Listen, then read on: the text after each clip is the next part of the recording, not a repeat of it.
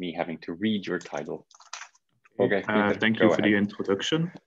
My name is Pieter De Wever, and first of all, I would also like to thank the organizing committee to give this opportunity to present a research work about topochemical engineering of cellulose carboxymethyl cellulose beads, a low-field NMR relaxometry study. So our research group is focused on topochemical engineering for human health. This involves a topochemical design approach, which involves designing 3D structures like pore architectures, chemical surfaces, as well as stimuli-responsive interfaces. But it also involves topochemical reactions.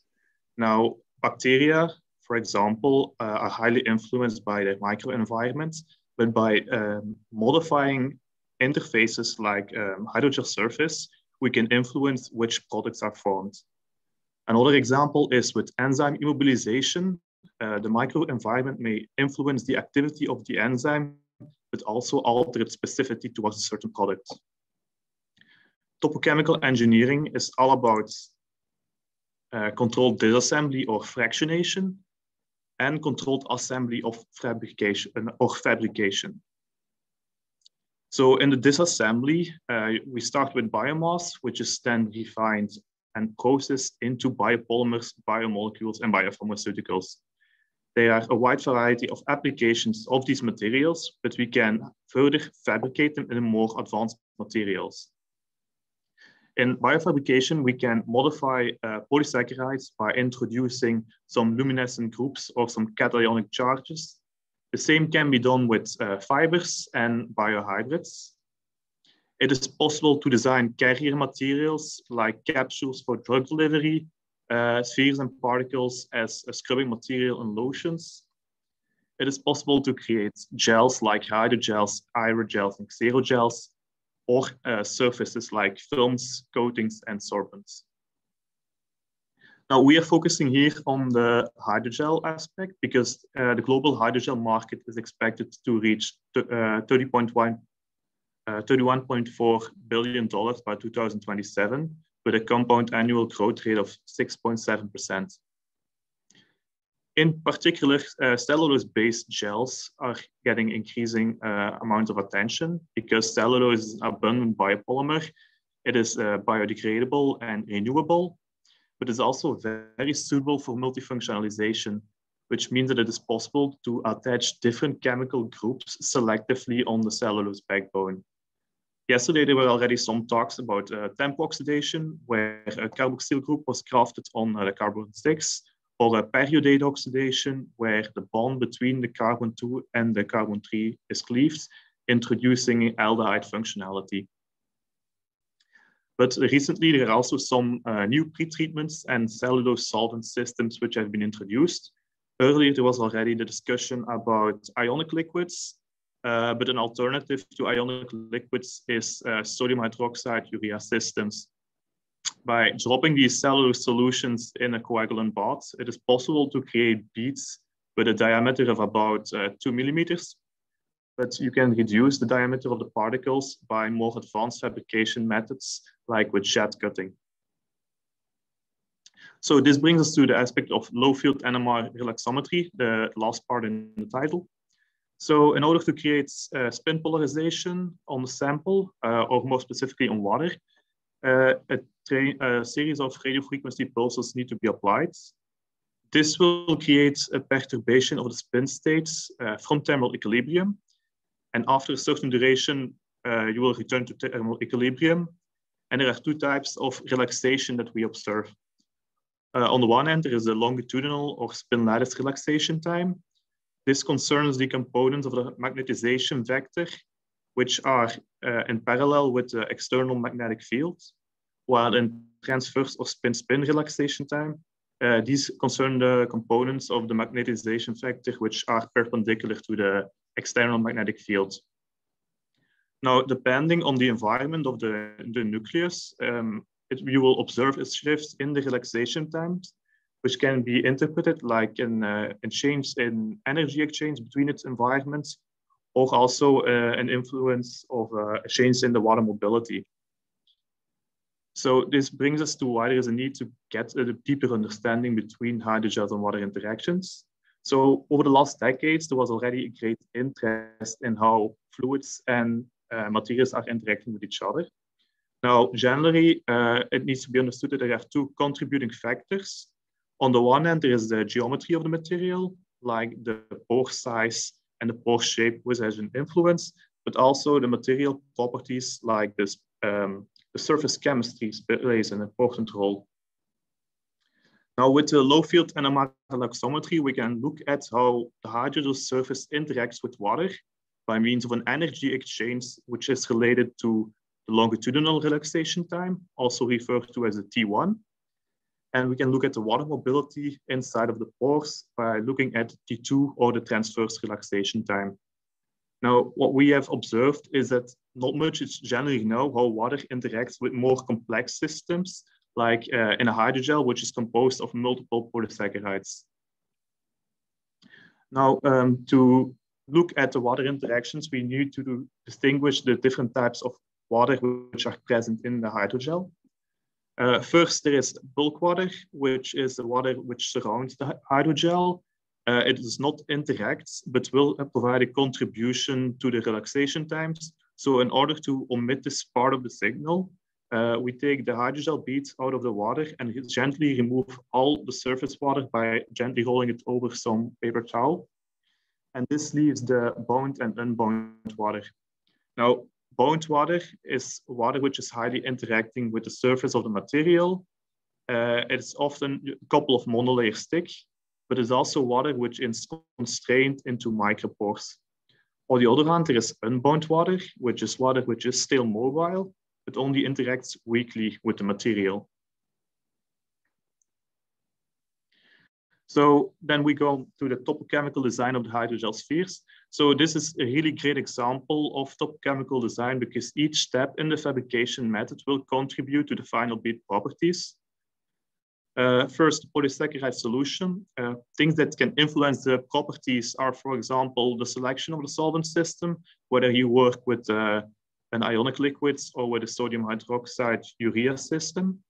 Also, the concentration of the polysaccharides, but it's also possible here to add functionality to the material by adding a secondary polymer or other particles.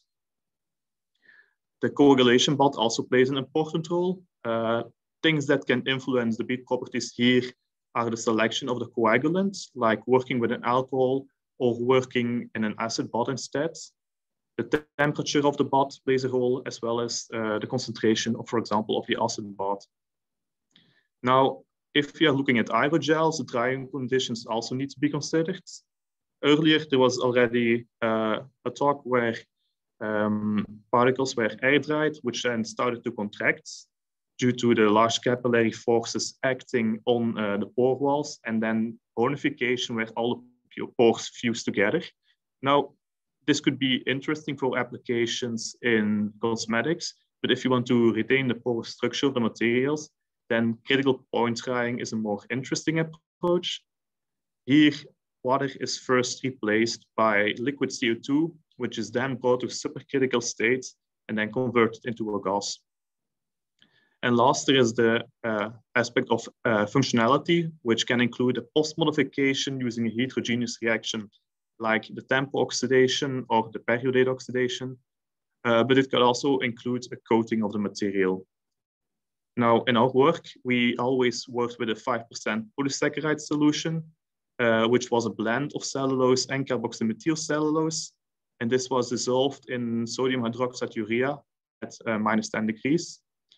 Particles were coagulated in 2 molars of nitric acid and dried using a critical point drying. So the reason why we selected carboxymethyl cellulose is to add carboxymethyl cellulose carboxyl groups to the beads, but also we believe that the carboxyl groups would influence the pore structure of the material.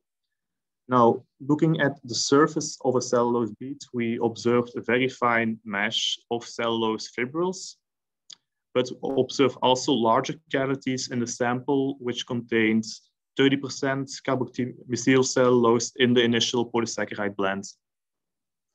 We also observed that there was a large difference between the surface of the particles as well as the cross-section.